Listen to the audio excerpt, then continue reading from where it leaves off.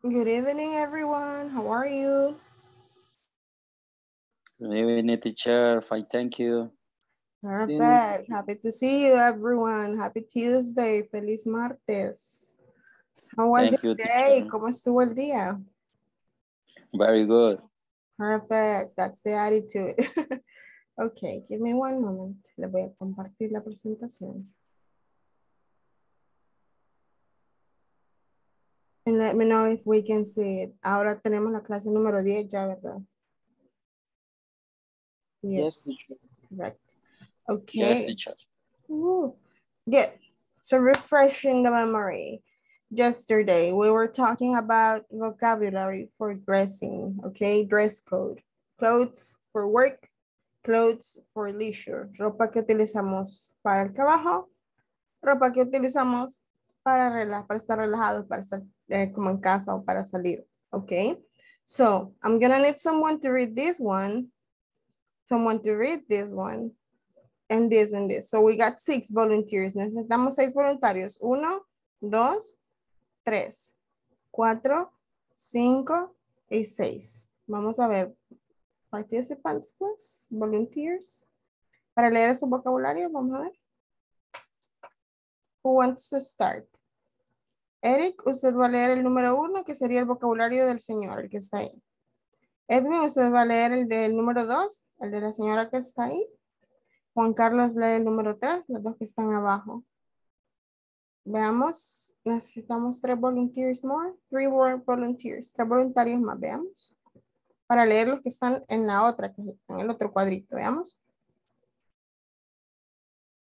Vamos a dárselo entonces a Hilda. Hilda, usted va a leer el de la señorita que está ahí. Ronald, usted lee el del muchacho que está ahí. Y nos va a quedar uno más que se lo vamos a asignar a, vamos a ver, se lo vamos a asignar a Vilma. Vilma, usted nos ayuda leyendo las últimas de estanca, va a ser la última. Vaya, vamos, empecemos, please. Eric.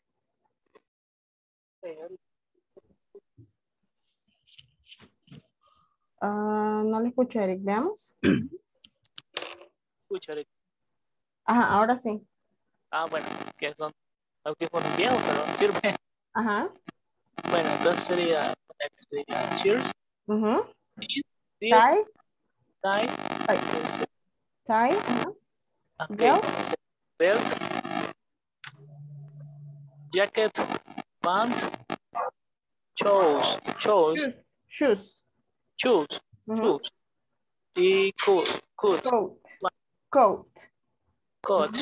Coat es el abrigo largo. A un abrigo largo le llamamos coat, ¿ok? Es un abrigo.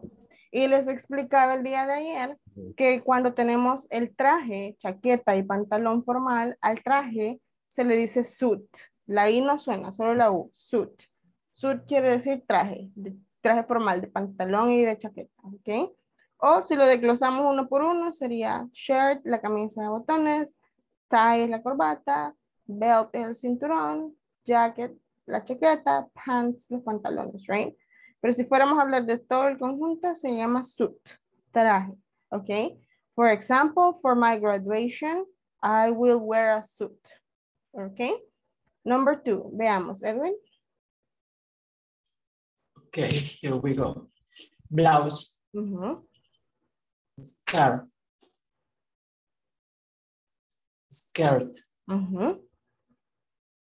High heels. Yes, very good. ¿Y a eso le decíamos?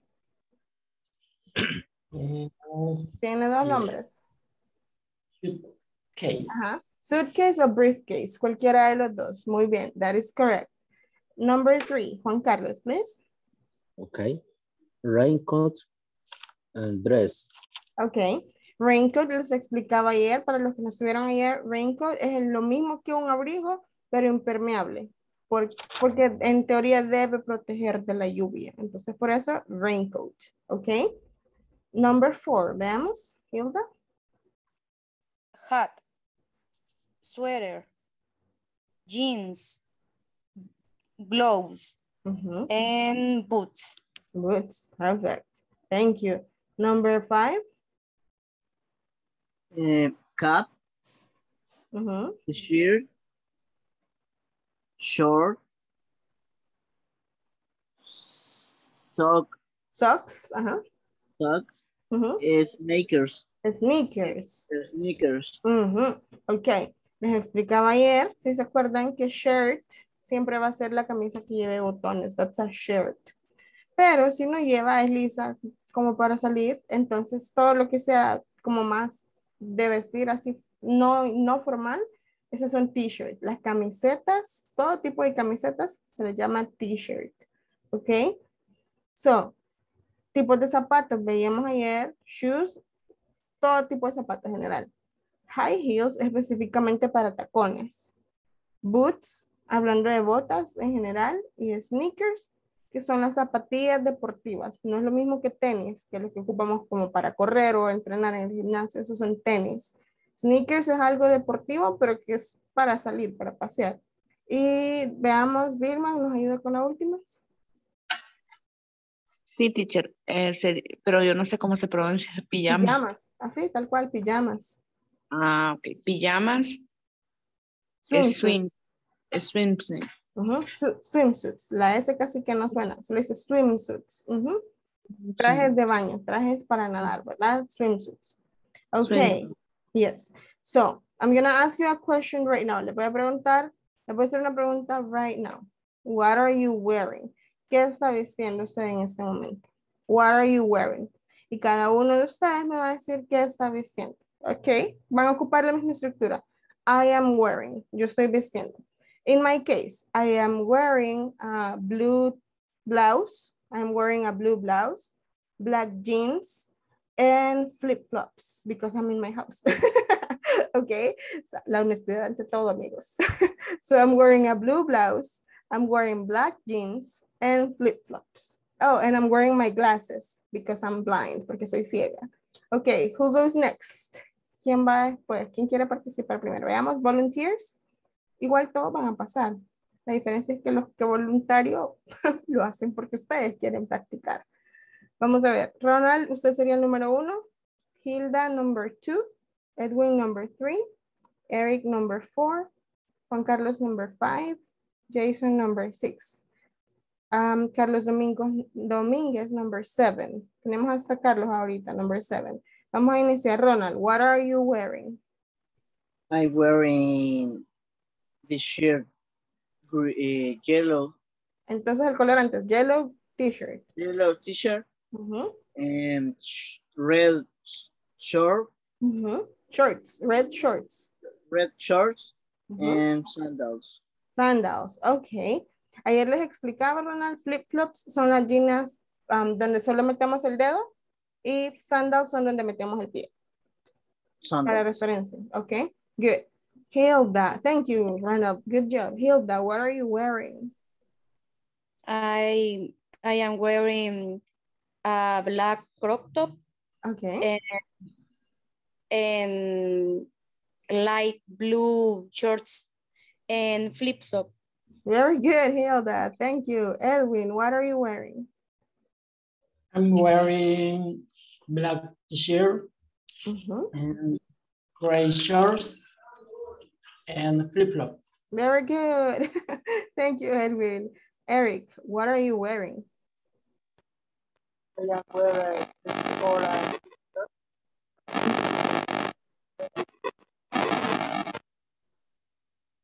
Se le cortó, Eric. Calzoneta. Shorts,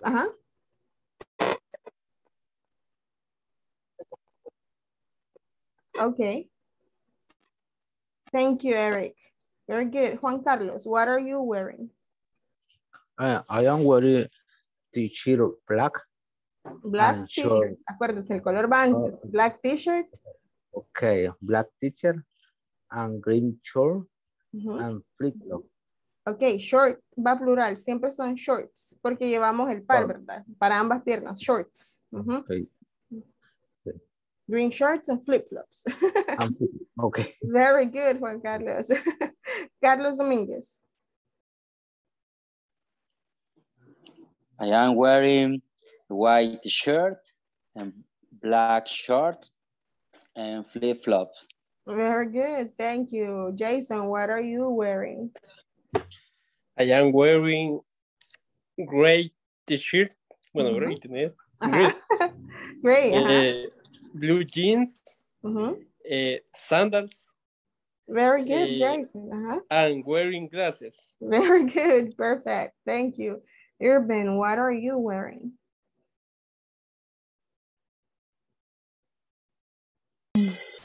I am wearing a t-shirt. I don't know how can I say, because I have a lot of dots.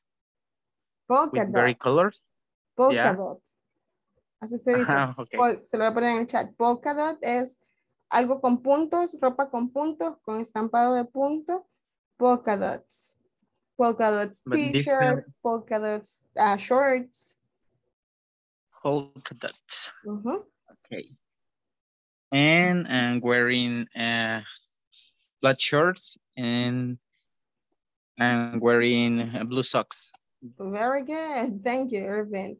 Ok, y esa es una parte importante ahora que lo menciona Irvin. Tipos de estampados.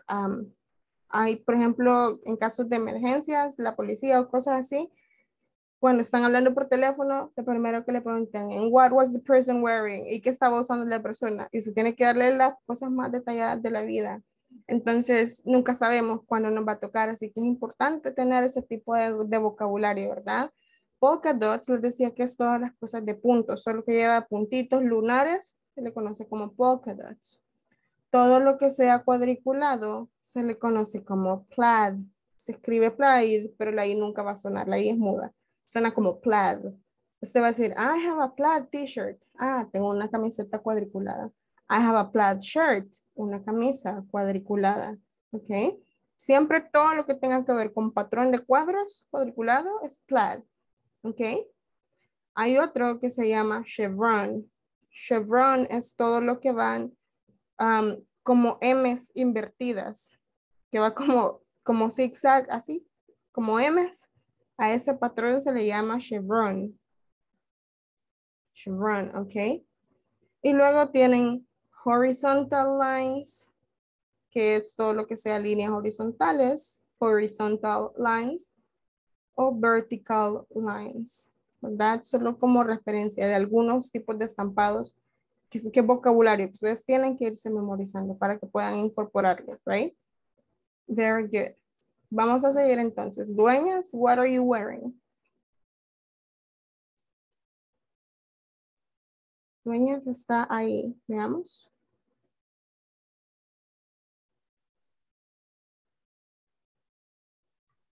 I am wearing orange. And orange what? Orange blouse, orange t-shirt. Orange t-shirt. Okay.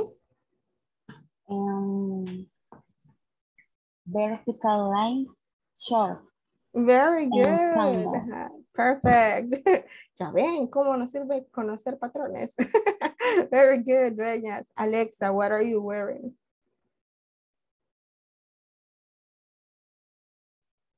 Alexa Santos, what are you wearing?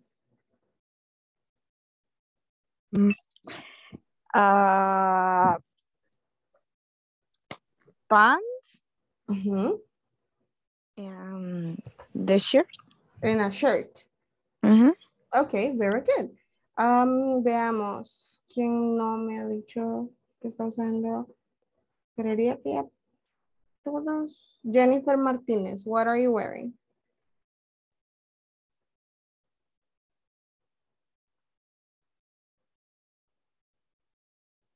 Jennifer Martínez. Si no, Jorge Recinos. Jorge tampoco nos ha dicho. What are you wearing, Jorge?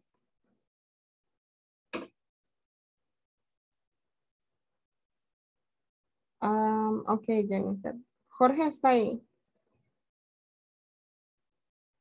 Jorge Recinos. O José Valle también. Wearing. Ok, Jorge, vamos. What are you wearing, Jorge? I'm wearing white t-shirt. Okay, white t-shirt. Yellow short. Yellow shirt. Sandals. Very good. Thank you. Very good, Jorge. Jennifer, copiado. Está bien. Thank you. Y creería que ya no. Ah, Manuel Antonio, what are you wearing?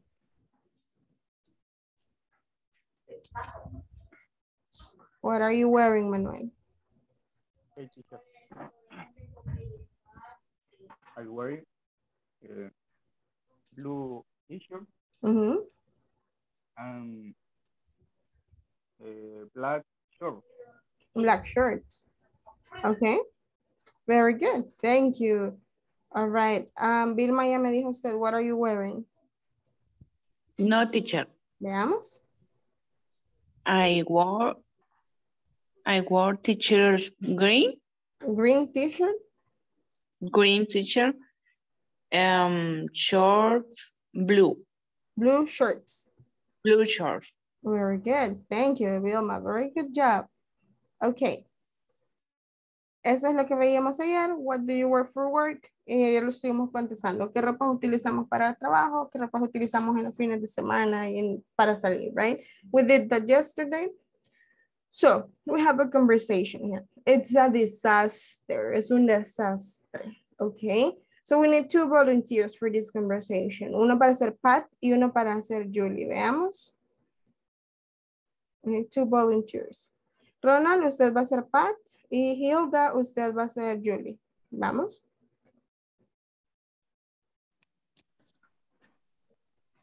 Great. Our clothes are dried. Where is my new blouse? What color is it? It's white. Here's a light blue blouse. Is it yours? No, this is not mine. What is mine is disaster. Oh no, all our clothes are light blue. Here's the problem. Is this new blue jeans? Whose jeans are they? Whose jeans? Whose jeans are they? Oh, they're mine, sorry. Very good, thank you. Los felicito porque todos están pronunciando clothes, como se los dije yo ayer. Muy bien. Vamos a ocupar 2 voluntarios más. 2 more volunteers to read the same conversation. Veamos. Para practicar. 2 voluntarios más para leer la misma conversación. Veamos. Volunteers. Uno para ser Pat sería Edwin. Y necesitamos uno más para ser Julie. Carlos, please. Usted va a ser Julie. Vamos. Great. Clothes are dry. Where's my new blouse? What color is it? It's white. Here's a light blue blouse. Is it yours? No, it is not. It is not mine. Wait, it is mine? It's a disaster. Oh no, all our clothes are light blue. Here's the problem. Is this new blue jeans? Whose jeans are they? Oh, they're mini, sorry. They are mine, sorry. They are mine, míos. They are mine, sorry. Okay, very good.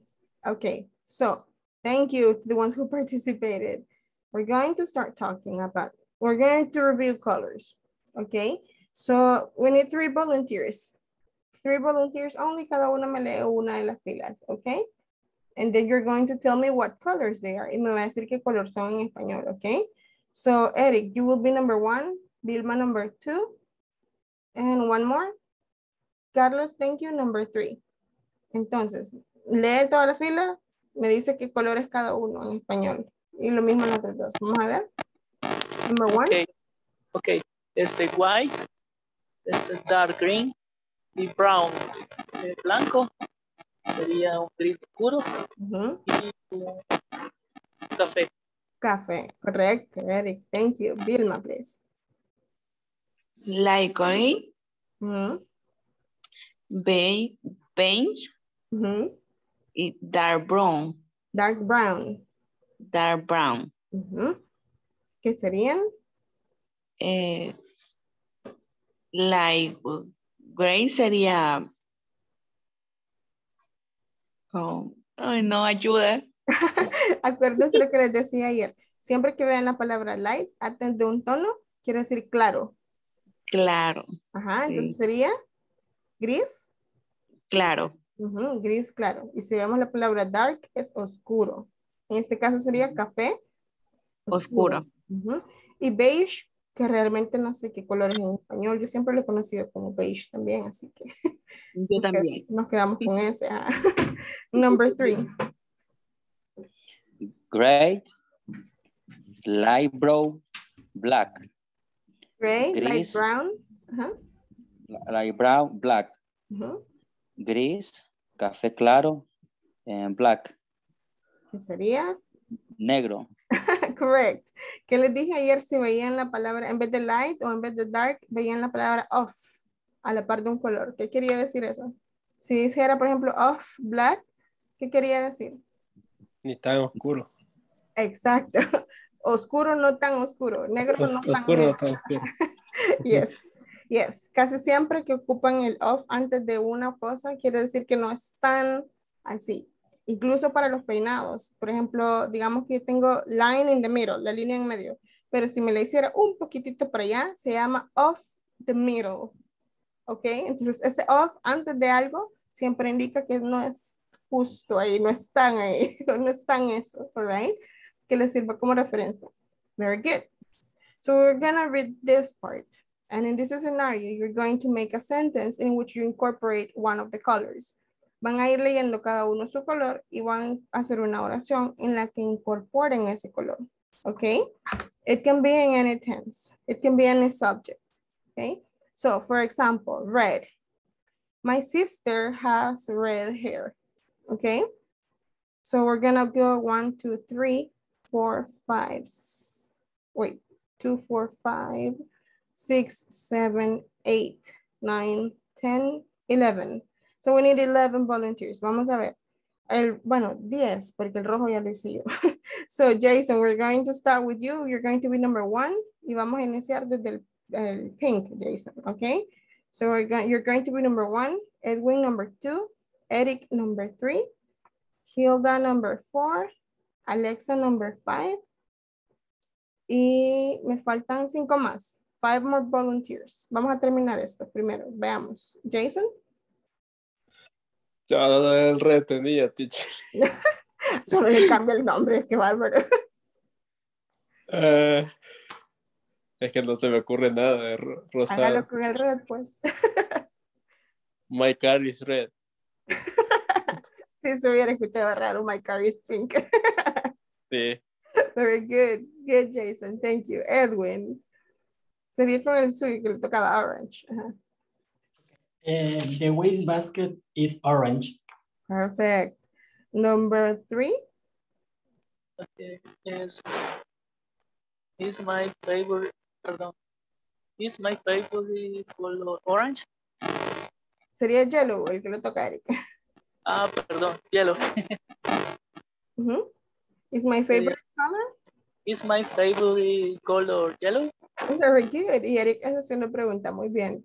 Number 1, 2, 3, 4. Number 4. The house is light green. Very good. The house is light green. Okay. Number 5. Alexa, please.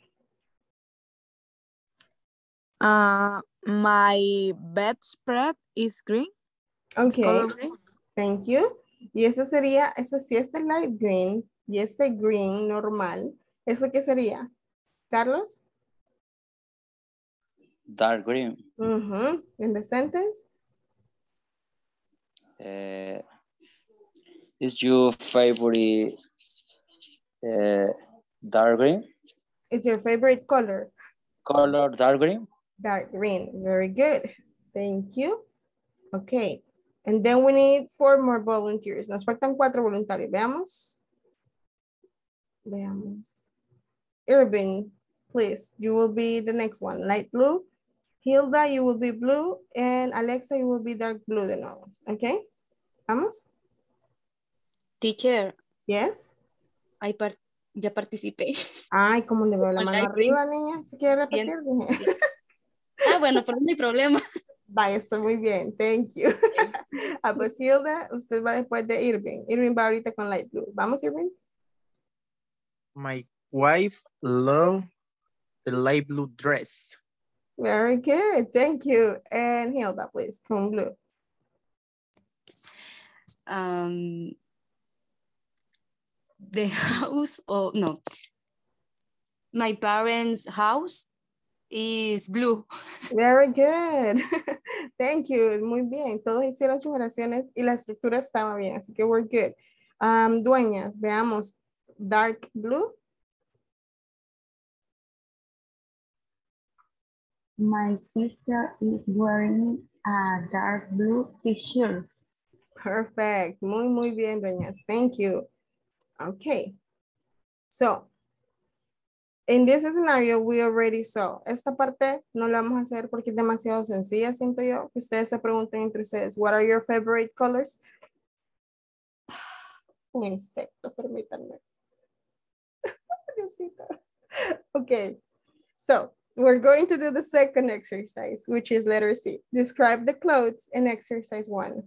En este escenario, lo que vamos a hacer es que ustedes van a describir la ropa que está usando cualquiera de sus compañeros. Así que vamos a necesitar que todos abran la cámara para esto.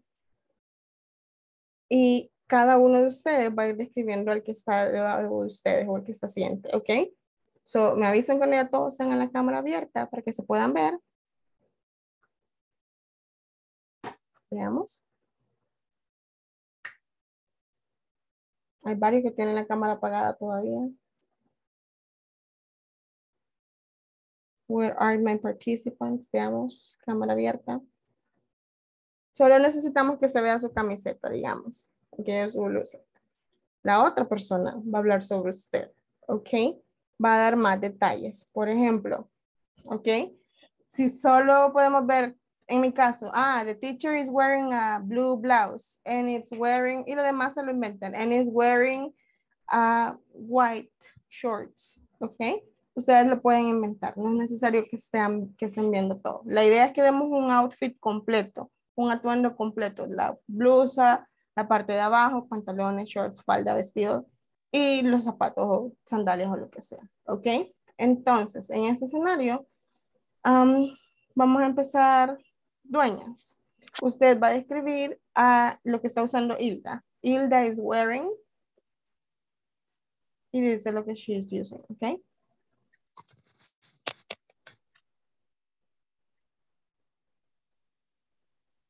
Dueñas, veamos. ¿Puede ver a Hilda? Sí. Ok, bye. Hilda is wearing black t-shirt and wearing. Ok, and earrings y aritos, ok. Earring. Very good. Ok, acordémonos que la parte de abajo la inventamos. Puede decir she's wearing blue jeans and sandals.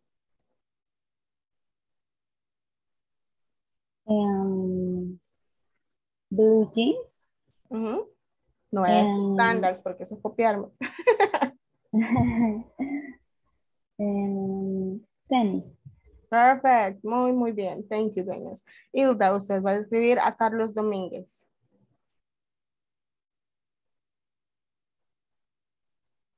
¿Ya lo encontró ahí? No, no lo he encontrado. Veamos No, si puede no. abrir el micrófono, Carlos, para ver si lo posiciona arriba en la cámara. Y lo vuelve a cerrar. Ya tendría que haber subido Hilda. También lo puede mover y ahí puede ver a los demás participantes. Eso estaba bien. ¿Puede hablar? Vuelva a hablar, Carlos. Por favor. Okay, teacher. Thank you. No me aparece. Ya lo vi. Oh. Okay. Carlos is wearing a blue vertical. No, horizontal. Horizontal. Horizontal lines t-shirt. Perfect. Blue shorts. And black flip-flops. Perfect. Very good. Muy buena descripción usando los patrones, bien específica. Blue horizontal lines t-shirt. Muy, muy bien, Hilda. Very good. Carlos, usted va a describir a Alexa Santos.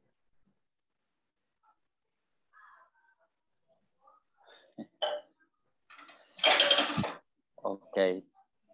Alexa, she wearing the shirt blue. Blue t-shirt, el color antes, blue t-shirt.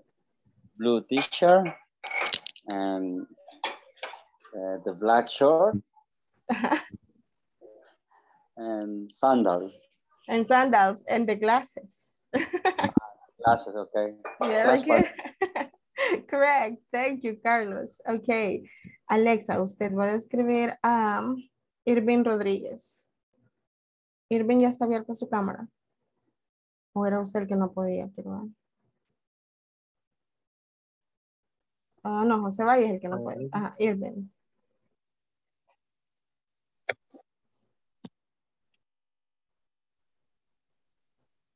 Permítame, Alexa. Irving, ¿qué se hizo? Here I am. Ya lo ve, Alexa. Solo veo la pantalla, pero se ve oscura. No se ve. Bueno, vamos a improvisar. Vamos a improvisar, Alexa. What is Irving wearing? A white t-shirt. Ya le sopló.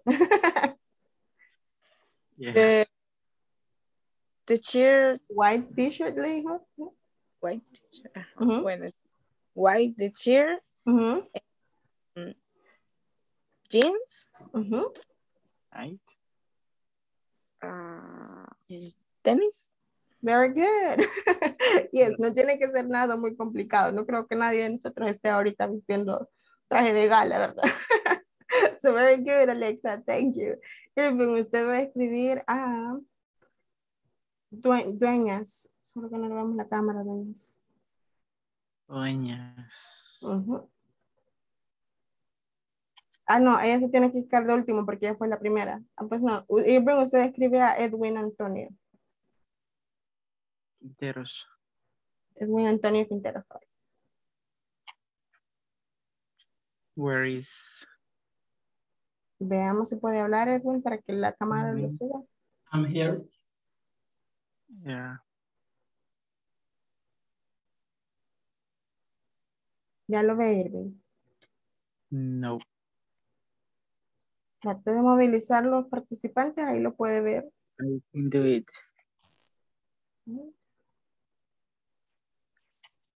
No. Edwin Antonio. Yes. No, teacher. No lo encuentra, pero sí, solo somos, quiero ver, 17, ajá, tendría que aparecerle ahí. Yes, Ya levantó la mano, ya lo vio. I'm fine. Yes, I find him, but I can see that camera. ¿Será que usted no está viendo el... Porque sí tiene la cámara abierta, Edwin. Yo sí lo veo. Creo que todos lo ven. No. No, vamos a improvisar entonces. Le ayuda Edwin diciendo. Edwin, what color is your t-shirt? It's black. Oh, right. It's in the screen.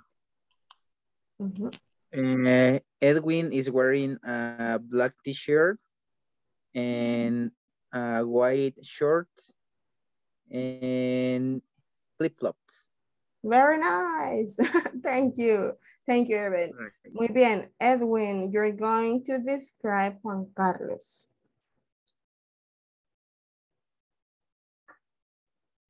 Juan Carlos Rosales. Okay, I can see now.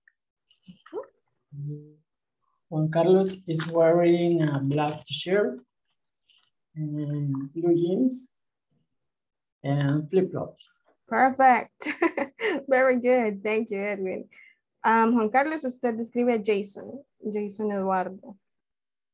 Okay.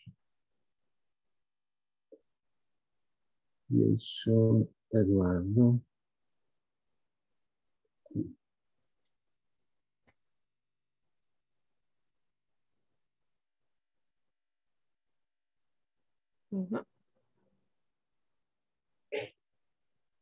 No lo puedo ubicar. Abramos el micrófono, Jason, veamos. Por lo general, cuando ustedes abren el micrófono, la cámara los pone arriba. Ahí está ya Jason en pantalla, Juan Carlos.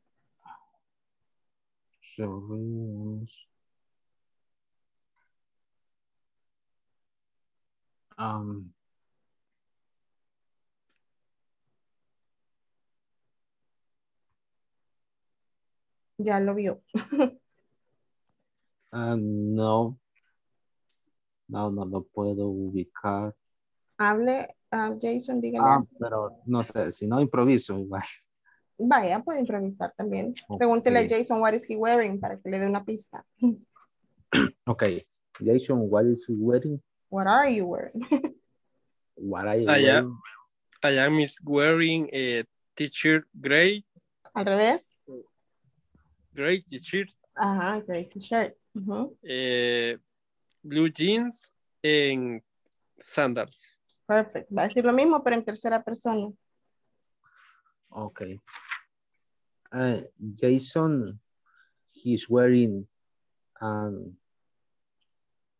le vi el white t-shirt. Gray t-shirt. White t-shirt. And glasses. Glasses, ajá. No. Blue Lo demás no. Blue jeans. Blue jeans. And tennis. Sandals. Sandals. I'm sorry. Very good. Jason, usted va a escribir a Manuel Antonio. Te voy a buscar. Bye. Ok, ya la encontré. Ya ven, si es fácil. Manuel is wearing a blue t-shirt. Espérame que me está quedando otra llamada también, pero no lo voy a contestar. Bueno, esperaría yo que no conteste en clase. Es una compañera de trabajo. Bueno, aquí no puedo ver el pantalón, así que blue jeans voy a decir. Ok. En tenis. Very good. Thank you, Jason. Manuel, usted escribe a Ronald Amaya.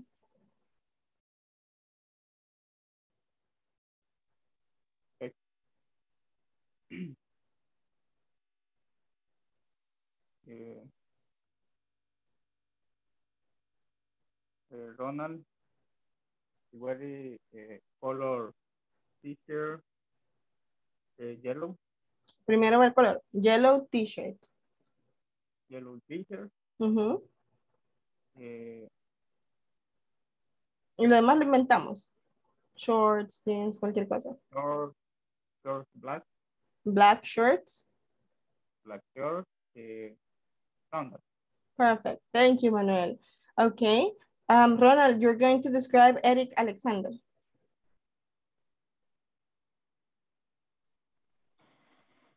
Eric is wearing orange t-shirt. Short is black. Black shirts. Black short. And sneaker, white sneaker. White sneakers. Perfect. Very good. Thank you. And Eric, you're going to describe in this scenario dueñas. You're going to describe dueñas. Okay. Solo que ella lo puso ahí en el chat porque no tiene la cámara encendida.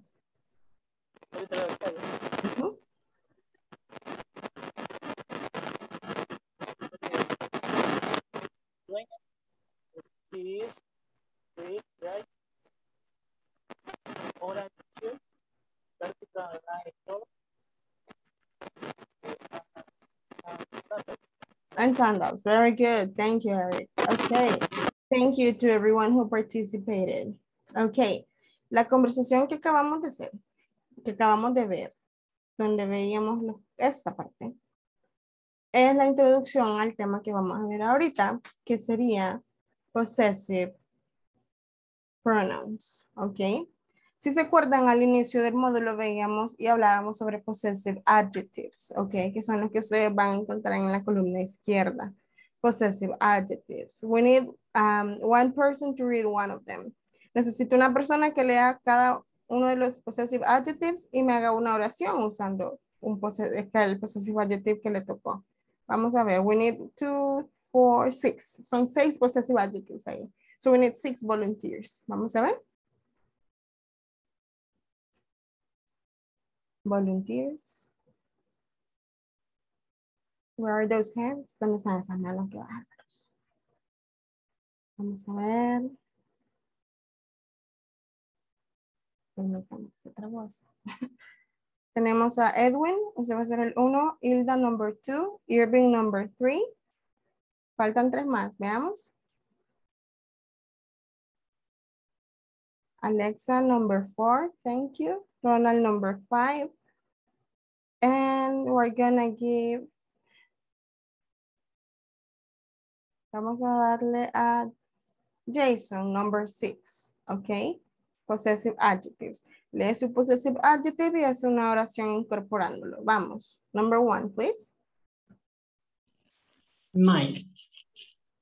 The sentence is my wallet is brown.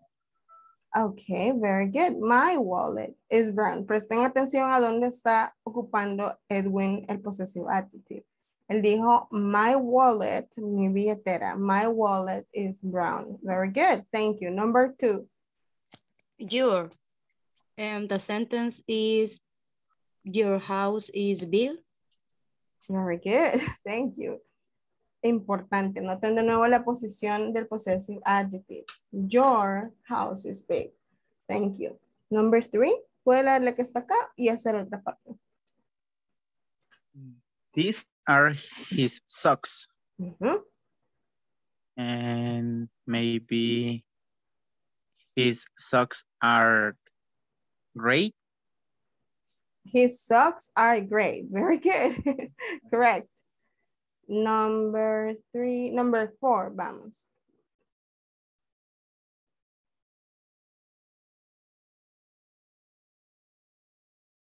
Number 4.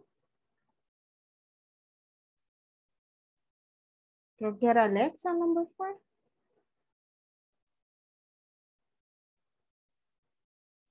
Ahorita, teacher. Sería her jeans. No, sí, her jeans is color blue. Her jeans is or her jeans are? Are? Yes.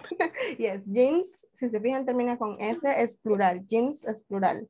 Okay. Very good. Number 5, please. Ours. Our. Suena como Ours. our. Ajá. Ours. No, our, la primera. Our. Our. Our clothes. Very good. Our gloves. Nice. And number 6, please.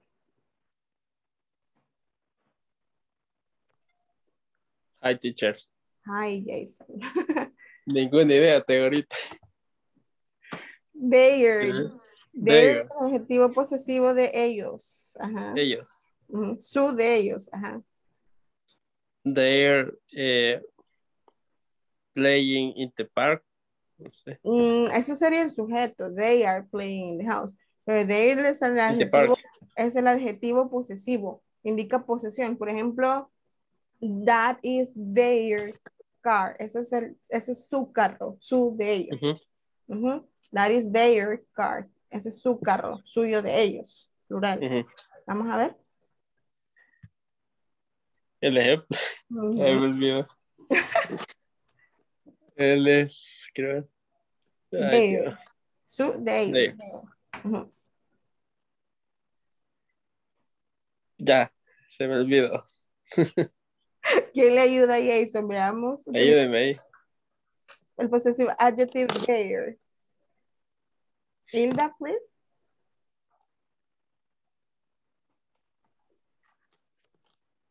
Había dejado la mano arriba. Wait a minute. Their pet is funny. Very good. Perfect. Elba. Ay, ya me sé. Thank you. Está correcto. Their pet is funny. Su mascota es divertida. Ese su se refiere a de ellos, ¿de acuerdo? Bien importante la parte de la posición donde van los possessive adjectives, porque a continuación vamos a hablar de los possessive pronouns. Si se acuerdan, yo les dije al inicio del módulo, cuando vimos los possessive adjectives, hay más de una forma de expresar posesivos. ¿Ok? Hay más de una forma. Están los posesivos, adjetivos posesivos, y están los pronombres posesivos, que serían los de esta columna, la de en medio. Possessive pronouns. ¿Ok? Possessive pronouns, y si se fijan, son parecidos, pero no son iguales. ¿Ok? Y tiene que ver la posición donde los ponemos. Esto sería, ¿quién quiere leer esto? Vamos a ver, son 3. Vamos a leer solo 2 personas. Uno que lea los primeros 3 y el otro que lea los últimos 3. Sin dar oraciones, solo lo que está ahí. Vamos a ver, Edwin and Alexa, please. Mine, yours, his. Thank you. Esos son los pronombres posesivos para I, you, he. Ok, Alexa, pues. Hers, yours, y theirs. Hers, ours. Ours, y Theirs. theirs. Correct. Y esos son los pronombres posesivos para she, it, perdón, she, we, they. Ok. Si se acuerdan, el primer día veíamos los subject pronouns, pronombres personales. ¿Cuáles son los pronombres personales? A ver, ¿quién me los dice? ¿Cuáles son los pronombres personales? Edwin, please. I, you, he, she, it, we, they. Correcto, Edwin. Thank you. Esos son los pronombres personales, subject pronouns. Eso lo vimos la primera semana, si se acuerdan. Subject pronouns. Y les dije, necesito que se memoricen eso, porque en adelante son la base de todas sus oraciones, los sujetos, ¿verdad? Entonces, para cada uno de esos sujetos existe un adjetivo posesivo y existe un pronombre posesivo. Otra tercera forma de expresar posesión en una oración puede ser usando apóstrofe S. Y por ejemplo, ahí ustedes ven que dicen Pat's blouse. Ese apóstrofe S está indicando que la blusa es de Pat. Pat's blouse, la blusa de Pat. ¿Ok? Julie's jeans, los jeans de Julie. Rex's t-shirt, la camiseta de Rex. ¿Ok? La pregunta que nosotros vamos a utilizar cuando queremos saber de quién es algo, no quién, no para quién, de quién o a quién pertenece algo, va a ser whose. No whose, no whose, whose. Parecida a who, quién, pero con ese, whose. Esa es la pregunta que usted utiliza para saber de quién. Y por ejemplo, acá nos dice, whose blouse is this? ¿De quién es esta blusa? ¿Ok? Usted puede decir it's Pat's. Puede decir it's her blouse, o puede decir it's Pat's blouse, o that blouse it's Pat's, right? Las opciones son diferentes. Whose jeans are these? ¿De quién son estos jeans? Y puede decir, mismo escenario, tiene varias formas en que ustedes lo pueden expresar. Ahora vamos a pasar al siguiente y vamos a ver en el orden en que están. Aquí los que Edwin les mencionaba, subject pronouns, possessive adjectives y possessive pronouns. Lo que yo les decía, cada uno va linkeado a su pronombre personal. ¿Ok? Vamos a leerlos todos, me van a leer, digamos, la persona número 1, lee el subject pronoun, el adjetivo que le toca y el pronombre que le toca, posesivo. Vamos a ver, no tienen que hacer oraciones ahorita, no se preocupen. Solo van a leer lo que está en pantalla. Volunteers. We need 7 volunteers. Ocupamos 7 voluntarios. Eric, you will be number 1. Alexa, number 2. Hilda, number 3. Juan Carlos, number 4. Edwin, number 5. 6 and 7 faltan, me quedan 2. Veamos, 6 and 7. ¿A quién se le vamos a dar 6 and 7? Vamos a pedirle ayuda a Jorge, nos puede ayudar con number 6 y Manuel nos ayuda con number 7. Ok, vamos, number 1. Okay. My name. Mine. My, mine. Repeat. My, mine. Very good, thank you. Number 2. You, your, yours. Correct, thank you. Number 3. He, his, and his. Yes, thank you. Si se fijan es el mismo. Esa parte es más fácil. Number 4, please. She, her, hers. Very good. Number 5. It. Perfect. Similar que he y his, no cambian. Number 6. We, ours. Abrimos A. No es O, es A. Ours. Ours. Perfect. Thank you. And number 7. They. Correct. Okay. Now that we have that, vamos a ver esta parte. ¿Quién quiere leer ese cuadrito? Y la otra persona lee los ejemplos. We need 2 volunteers. 2 voluntarios ahorita, veamos. Los que están ahorita, no sé si que dejaron la mano arriba. No les vaya a pasar la de Hilda, que la dejo arriba. Yo la levanto otra vez. Ay, ahora sí. Vaya, Hilda, usted lee la cajita naranjada y Carlos, usted me ayuda con los ejemplos. Okay. We use possessive adjectives when the object is at the end of the sentence. Thank you. Examples? Guiding example. These are your cups. This is your computer. Computer. Those are its documents. Very good. Thank you. Lo que les hablaba de las posiciones. Los adjetivos posesivos, los que ustedes ven acá en la segunda tabla, adjetivos posesivos, siempre van a ir antes del objeto al que nos estamos refiriendo. Por ejemplo, tazas es el objeto. Tus tazas. Estas son tus tazas. These are your cups. Your, adjetivo posesivo para you, va a ir antes del objeto. Siempre, siempre, siempre possessive adjectives van antes del objeto al cual están dando posesión, ¿ok? Segunda oración. Computer es el objeto en la oración. Your, el possessive adjective, mire, antes del objeto. This is your computer. Esa es tu computadora. Y luego tenemos, those are his documents. El objeto en esta oración se vuelve la palabra documents. ¿Dónde está el possessive adjective? Justo antes, mire. Those are his documents. Esos son sus documentos, ok. So, let's see. Who can give me a sentence?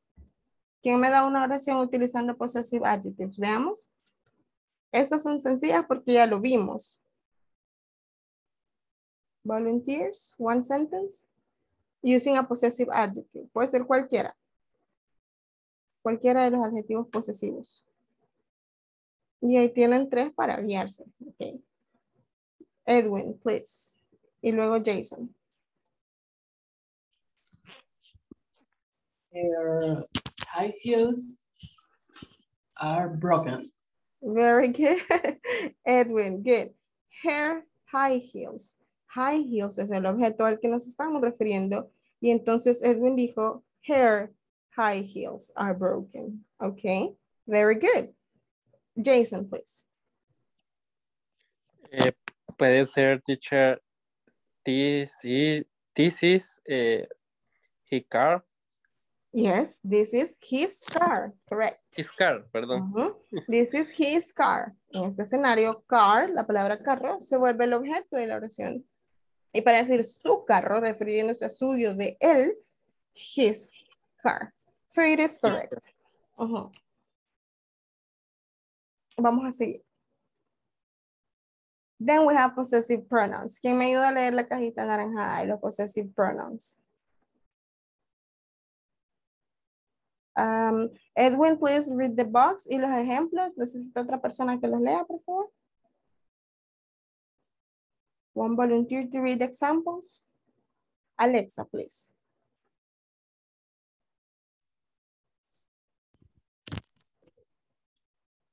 We use possessive pronoun whenever the object is at the beginning of the sentence or not mentioned at all. Thank you. Ocupamos el posesivo, el pronombre posesivo, a diferencia del adjetivo posesivo. Cuando el pronombre lo ponemos, cuando el objeto está antes, al principio de la oración, o incluso cuando no se menciona cuál es el objeto. Ya vamos a ver cómo. Leamos los ejemplos. Alexa, please. These are yours. Those computers are yours. Y these documents are his. Thank you, very good. Si se fijan, el ejemplo 1 dice, these are yours. Estos son tuyos. Pero no se menciona el objeto. Y es lo que nos dice aquí, possessive pronoun. Si no voy a mencionar el objeto, solo ocupo el possessive pronoun al final, right? These are yours. Idealmente ya se mencionó el objeto en otro punto de la conversación y por eso es que no se repite, ¿ok? And then we have those computers are yours. Those computers are yours. Esas computadoras son tuyas. A diferencia del principio donde estábamos diciendo, esas son tus computadoras. Those are your computers. En este escenario, con los possessive pronouns, el possessive va hasta el final. Those computers are yours. ¿Ok? Y en el mismo, lo mismo pasa en el tercero. These documents are his. Estos documentos son de él. Entonces, por lógica, nos está diciendo que cuando yo quiero ocupar possessive adjectives, van a ir antes del objeto. Y possessive pronouns son los que van siempre al final en la oración. Es como que yo dijera, this is my cell phone. Este es mi celular. O puedo decir, this cell phone is mine. Este celular es mío. Dos escenarios. Este es mi celular o este celular es mío. ¿Ok? Y ahí tienen los dos usos. Possessive pronoun and possessive adjectives. Do we have any questions in this part? Yes, no. ¿Tienen dudas? O está clarísimo ahorita. Teacher, yo tengo una duda. ¿Hasta dónde? I have a question. ¿Hasta dónde debemos completar actualmente la plataforma? La plataforma, estamos en la semana 3. Tendrían que estar en la sección 4. Esta semana, de acá al viernes, ya tienen que haber completado la sección 4. Así lunes, martes y miércoles de la otra, terminan la sección 5. O si la terminan antes, está perfecto. Igual, el examen final lo vamos a hacer el día martes. Y el miércoles lo que hacemos es conversar todo, poner en práctica todo lo que ya se vio. ¿De acuerdo? That's what we're going to be doing. Si no hay más preguntas, entonces, that's going to be it for tonight. Eso va a ser todo por esta noche. And I will see you tomorrow, guys. Los veo mañana, ¿de acuerdo? Good night, teacher. Nos vemos. Good night. See you tomorrow. See you tomorrow.